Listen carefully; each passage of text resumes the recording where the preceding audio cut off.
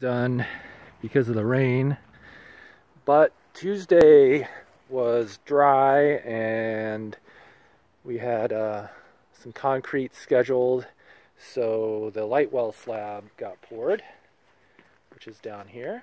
That's good.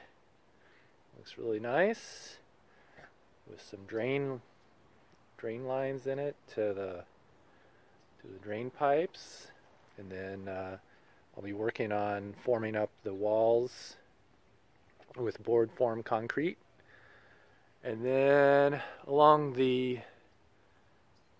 steel beam, I installed the 2 3/8 inch thick Doug fir nailer today, and then I strang wires across so that I can put a tarp on it and hopefully pour the interior slab without worrying about the rain. So I'm gonna try and get that tarp on tomorrow.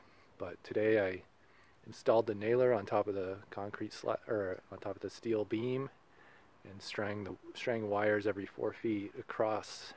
So tomorrow I've got a 40-foot by 40-foot tarp to try and string across that.